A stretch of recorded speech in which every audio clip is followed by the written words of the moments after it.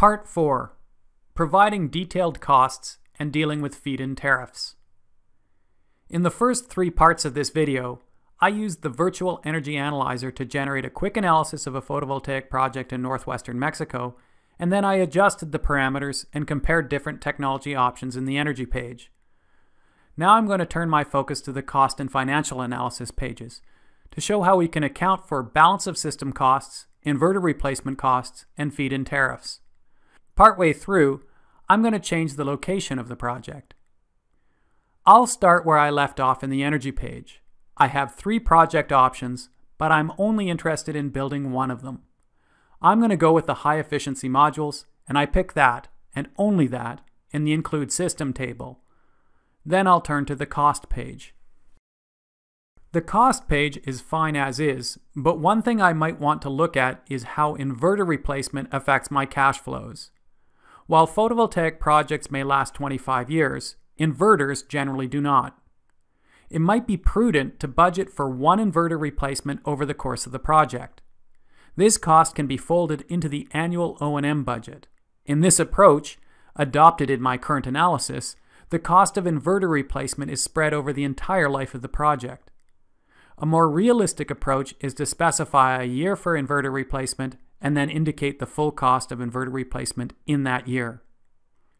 We can do that in the cost analysis page, but not with a level 1 analysis. Selecting level 2, however, adds a new section at the bottom of the page for periodic costs. In the new periodic costs section, let's add a line item called inverter replacement. Indicate that it is for 800,000 Canadian dollars and specify that it is a cost occurring in year 13 of the project. The $800,000 inverter replacement cost may seem a bit low, but keep in mind that costs for power electronics are falling. Furthermore, this amount is the projected cost of the inverter replacement in today's dollars, and it is going to be inflated at 3% annually out to year 13. I can verify that this is the case by consulting the finance page and observing that the dip in annual cash flows from year 12 to 13 is over $1 million. Before I move on, I need to correct 2 problems that I've created. First, I've just added a periodic cost for inverter replacement, but inverter replacement was already included in the annual O&M cost I specified on the energy page. To avoid double counting, I'm going to subtract $1 per kilowatt per year from the O&M costs. To make it clear that I have done this, I'll add a line item called Removal of Inverter Replacement from Annual O&M in the cost page. It is a credit worth $1 for each of the 20,000 kilowatts installed. Second, as it stands, my analysis indicates that I am getting this project for free. How did that happen? Well, unlike in a level 1 analysis, where the initial costs of the photovoltaic project are automatically copied from the energy page, in a level 2 or 3 analysis, the initial costs have to be entered manually. This is the case because the level 2 and level 3 analyses allow us to break the costs into individual components, and we haven't told RETScreen how to partition the total costs among the different project components. I'm not obligated to break the costs into different components. Under the Power System heading of the Initial Cost section, I could simply re-enter the lumped cost estimate of $1,360 that I previously provided on the energy page. But for the purposes of illustration, let's break out a few of our component costs. Photovoltaic modules are the biggest single initial cost, so let's include these separately. I'm going to enter a line item under the power system indicating that I have to purchase 20 megawatts of modules at $480 per kilowatt. I could add further line items, but if I want that level of detail, maybe I should go to level 3, which provides a lot of cells for different cost items typically found in projects. The level 3 analysis is blank, so it appears that we have to re-enter the inverter and module cost information. Fortunately, there is a button at the top to copy the cost information from level 2 to level 3, and we don't have to re-enter anything. A feature of Cost Analysis Level 3 is the drop-down list for specific project costs that appears under the Balance of System and Miscellaneous section. When I pick photovoltaic, 3 line items specific to photovoltaic systems appear. The first is the inverter. I've got a 16 megawatt inverter, and I'll assume that it costs 70 Canadian dollars per kilowatt.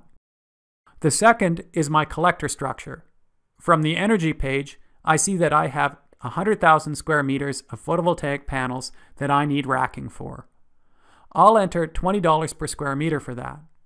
And third, I'll enter $3 million for installation and labor. I could continue to break down my costs in this way, using existing line items and adding line items as necessary, but to save time, I'll just enter the remaining costs that will bring the total to the same figure as we had in the Level 1 analysis. With the energy and cost page as I like them, I'll turn to the finance page. I'm happy to see that I have a profitable project, but keep in mind this assumes that the project is being paid 10 Canadian cents per kilowatt hour. Recent photovoltaic projects in Mexico have offered prices much lower than that. It might be interesting to see how much we could lower the price paid for PV electricity while still maintaining project profitability. Right now, the discount rate is set to 9%.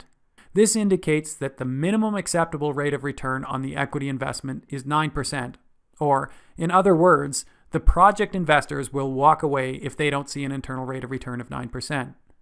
What is the minimum electricity price that achieves a 9% IRR in equity? We can investigate this by changing the electricity price until the IRR reaches 9%. As this is an iterative process, it is helpful to open the dashboard again and display the financial viability parameters there. Then, on the energy page, I lower the export rate until an IRR of 9% is achieved. This occurs when the tariff is 6.6 Canadian cents per kilowatt hour. You'll note that at this price, the net present value is 0, indicating a break-even project and confirming my claim that 9% is the minimum acceptable rate of return. Of course, this reflects our particular assumptions. Under different assumptions, the price required for profitability might be lower or higher. If we were negotiating a price for sales of electricity to the grid, this 6.6 cents would be our lower bound. There are times, however, when the price of electricity is stipulated up front. This is the case, for example, when there is a so-called feed-in tariff, or standardized long-term contract for the purchase of renewable energy. Let's imagine that the province of Alberta, Canada, was to offer a feed-in tariff, paying 10 cents per kilowatt hour for solar-generated electricity over a 20-year period. This is much higher than the typical market price of electricity, which is highly variable, but which you might estimate at 5 cents per kilowatt hour right now. With the feed-in tariff, would this project be profitable in that much more northern climate? First, we're going to move our 20 megawatt project to Alberta. This is actually quite easy. On the location page, I drag my project thumbtack way north to southeastern Alberta, such that the climate data is taken from Medicine Hat Airport.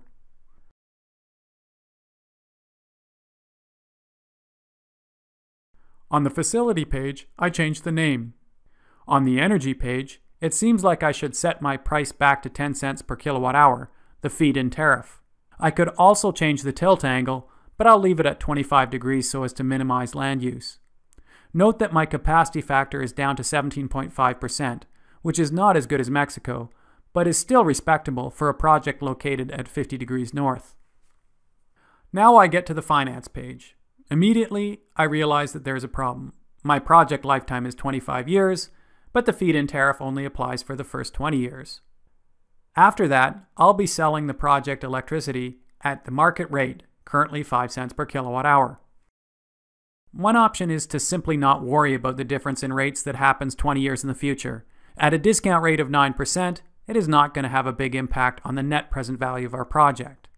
I'll want to adjust the electricity export escalation rate, since the feed-in tariff does not change over time. But rather than 0, I'll set it to minus 0.7% to account for module degradation. I'll also reduce the inflation rate and debt interest rate by 1 percentage point to reflect Alberta conditions. The project appears profitable, but just. The internal rate of return is 9.8%, barely higher than our minimum acceptable rate of return. how badly will the profitability suffer when the feed-in tariff expires after 20 years?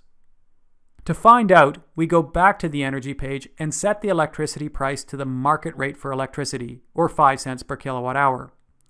We'll guess that the market rate for electricity will follow the general rate of inflation, so I'll increase the electricity export escalation rate by 2 percentage points to 1.3%. Then, to include the feed-in tariff, I'll click on Clean Energy Production Revenue. I'll put in the 10 cent per kilowatt hour feed-in rate, indicate that it is paid over 20 years, and escalate this at minus 0.7% to account for module degradation. Now we have the situation where, over the first 20 years, RETScreen thinks that every unit of electricity is paid both the 5 cent market rate and the 10 cent feed-in tariff. I'm going to correct this with a little trick. I'm going to click on Other Revenue, and for energy, enter the annual electricity generation of 30,700,000 kilowatt hours. For the rate, I'm going to enter negative 5 cents per kilowatt hour. In this way, I'll cancel the market rate. I'm going to apply this for the first 20 years of the project and make it escalate in magnitude by 1.3%, just like the market rate. After 20 years, both this negative value and the feed-in tariff will disappear from my analysis, leaving only the market rate. The internal rate of return has gone down slightly, but it still exceeds the 9% target. We still have some hope of getting our investors on board, especially since we can assure them that we have taken into account the disappearance of the feed-in tariff after 20 years. This concludes this video on how to analyze grid-tied photovoltaic power projects with RETScreen Expert. If this was useful to you, you might want to follow the other RETScreen Expert videos you can find by clicking on the e-learning icon at the right of the home screen under the File tab.